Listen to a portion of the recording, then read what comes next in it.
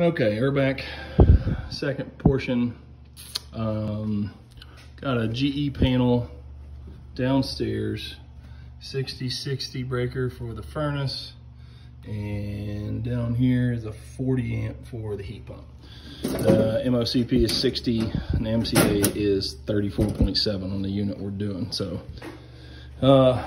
should be okay there. I think we got a breaker swap on the electric furnace.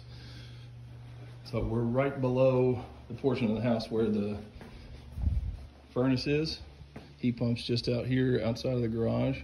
If you're facing the front of the house, all of this is in the left-hand side. The house has 2 garages. If you get into the area that is not the weight room, that is the incorrect side. Or I'm sorry, if you get into the area that, yeah, if you get into the area to where there's no weights and there's an actual furnace, you're in the wrong place.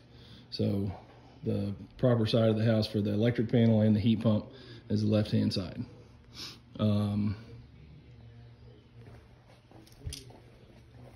pulled the disconnect, took a picture. There's your line set coming in. This is the office. I believe this is the bathroom. So that closet in the furnace is like right in here in the attic.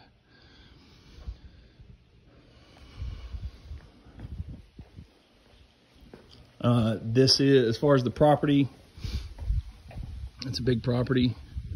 So all the way at the end of the drive, the house that we're looking at is the main house on the left-hand side, and furnace, heat pump, and the thermostats are all for the top floor. So we're not doing anything on the bottom floor that has a completely different system.